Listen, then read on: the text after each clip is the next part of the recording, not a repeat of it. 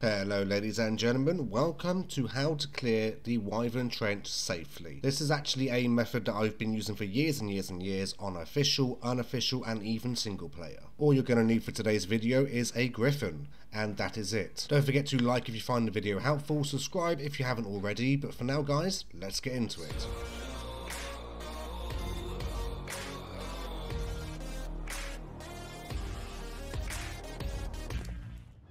So all you're going to need today guys is a high stamina griffin. Now you can probably put a bit of HP into it just to be safe, but essentially the stamina is the most important stat to have.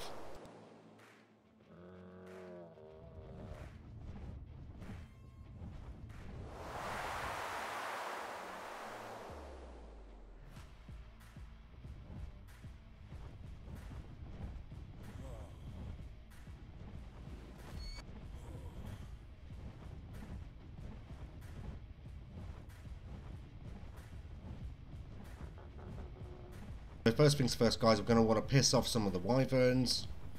Target acquired. And we're going to do that just by aggroing one. If you get the chance to grab a quick egg to aggro them, do that. But as you can see, we just aggroed as many as we can to begin with. Don't worry about taking the odd hit or there.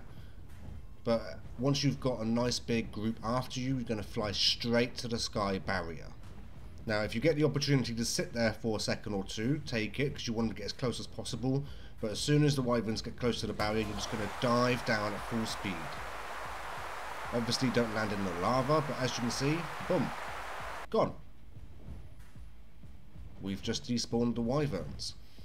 Now, once you've done this with the full herd, it will actually give you between 5 and 10 minutes to safely fly through and check out the entire trench.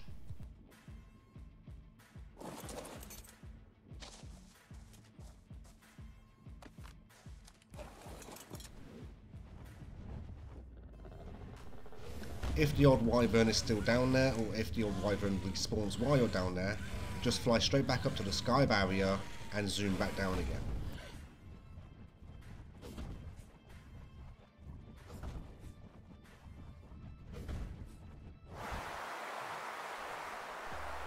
And there we go guys, gone again. Now what you'll find as well is once you've collected all the eggs, you can then go into the second half of the trench and start down there. And again, by the time that one's been cleared out and you've collected all the eggs again, in the first half of the trench they would actually have respawned and they would have had new eggs planted.